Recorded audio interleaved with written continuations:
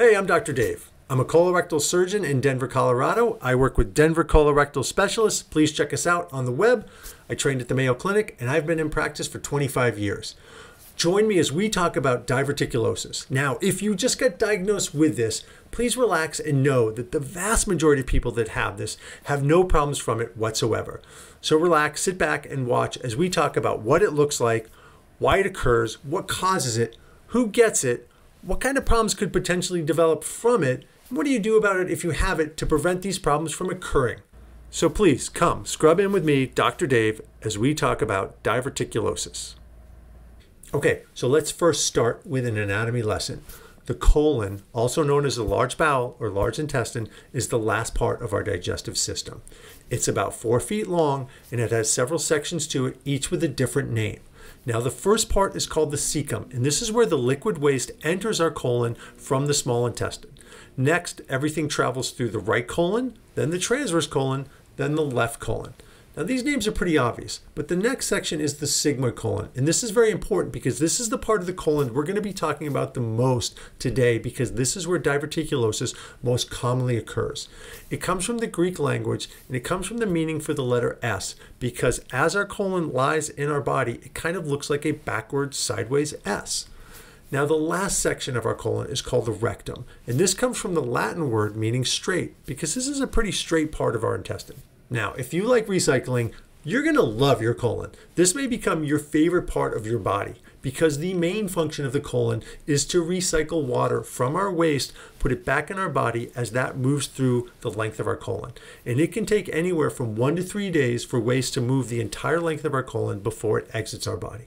Okay, so diverticulosis refers to little pockets or outpouchings or sacs that develop in the wall of the colon. Now, they can occur anywhere in your colon other than the rectum, but the vast majority of these occur in the sigmoid colon. And I'm going to get into why that is in just a second. So if you're not having any symptoms, how do you even know if you have diverticulosis? Well, the majority of the time they're found incidentally, meaning you didn't even know you had it, on a colonoscopy. When I see them, they can be small like this, big like this. You can see a lot of them like this, or they can take on a familiar shape, kind of like this. Did you see it? Probably my imagination. So what's interesting is people that have a lot of pockets or big pockets don't seem to be at any increased risk of having problems from it. I know it seems like that should occur, but it doesn't. So if you're one of those people that has extensive diverticulosis, relax and know that you're not at any increased risk of having problems from it. So what causes diverticulosis to occur more commonly in the sigmoid colon than any other part of the colon?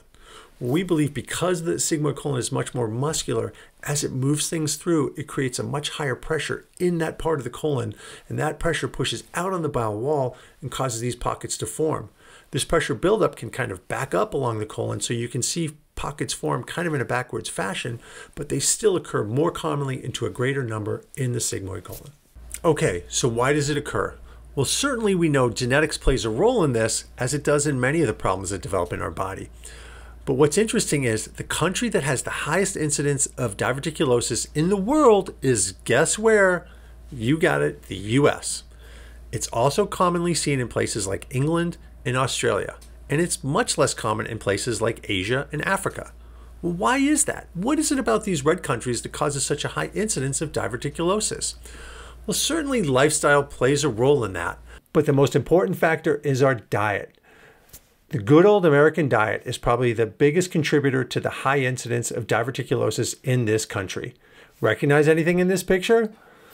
What is it about our diet that makes diverticulosis so common? It's the lack of fiber that we get on a day-to-day basis. I know a lot of you are saying, well, wait a second, I get plenty of fiber. And you know what? Kudos to you if you do. It's estimated that we need 25 to 35 grams a day. And in this country, it's believed that only about 5% of Americans get enough fiber day to day. 5%. That is just crazy. We need more fiber. Okay, so what is it about fiber that makes it so important?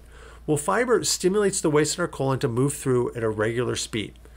So remember I talked about 1 to 3 days it takes for things to move through? A lot of that depends on how much fiber is in our diet. So the less fiber, the longer it takes to move through the colon, the longer it sits there, the more the colon is pushing on that waste to get it through and increasing that pressure, which is pushing out on the bowel wall and causing these pockets to form. Okay, I want to get into what problems can occur from diverticulosis, but first, let's talk about terminology. One single pocket or outpouching in your colon is referred to as a diverticulum. Not diverticulum, not diverticuli, diverticulum. As in, Dr. Dave diagnosed my diverticulum down in Denver. Say that 5 times fast. No, don't have them say that 5 times fast. Please don't say that 5 times fast. Don't. Okay, so one pocket is called the diverticulum. The presence of multiple pockets is called diverticulosis. People often use the term diverticulosis and diverticulitis interchangeably as if they mean the same thing, which they do not. They're different. Here, let me explain. Diverticulosis has the last 4 letters OSIS, whereas diverticulitis has the last 4 letters ITIS. Other than that, they're similar. When OSIS, osis, is at the end of a word, it means simply having the condition. So diverticulosis means just having these pockets or outpouchings in your colon. Now, diverticulitis has the last 4 letters ITIS. When you see itis at the end of a word, it means inflammation or infection of that part of the body. So diverticulitis means having inflammation or infection of one of these pockets. When that occurs, that infection can be just around the colon or it can spread outside to other parts of the body. Okay, so when do we get diverticulosis? Clearly we're not born with it, so we develop it at some point. When does that occur? Well, in the US, studies have shown that about 30% of the population age 50 has diverticulosis, and this more than doubles to 70% by the time people reach the age of 80. That's a lot, but the good news is that if someone has diverticulosis, recent studies have shown that it goes on to cause problems in less than 10% of the population. The other problem we see from diverticulosis is bleeding. Sometimes these little pockets can bleed. When that happens, it's usually a lot of blood. So if you see a little bit of blood, it doesn't typically mean that you have diverticulosis. And the good news is that this is even less common than diverticulitis. One other symptom I'd like to mention, cramping or bloating from diverticulosis. Occasionally we see it. It's not very common, but it is sometimes associated with it.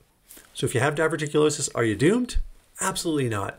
If you have it, and especially if you've watched this video, you know that it's very uncommon to have complications from it. What can you do to improve your odds? Exercise regularly, get a diet high in fiber. Remember, 25 to 35 grams a day is what's recommended. Put together here a quick list of some simple foods that are high in fiber. You can see almonds, great source, but that's a cup. That's a lot of almonds. Dark chocolate, gotta love that. 3 grams per ounce. Try not to get all your fiber intake from dark chocolate. But still, for most of us, getting 25 to 35 grams a day is a challenge to do that and sustain it for long term.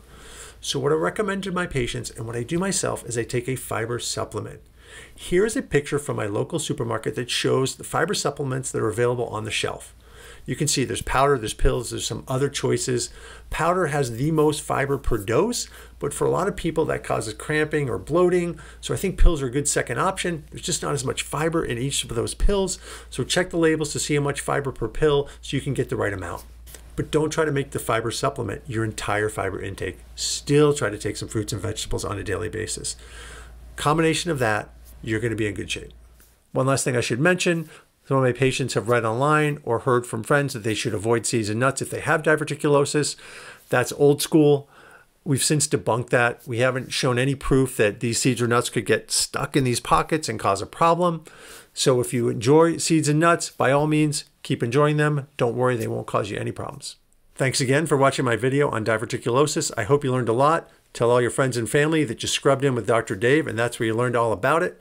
Also look for my videos on diverticulitis and surgery for diverticulitis, as well as lots of different colorectal issues that I deal with every day in my practice. Thanks again for watching. I look forward to seeing you in my next video.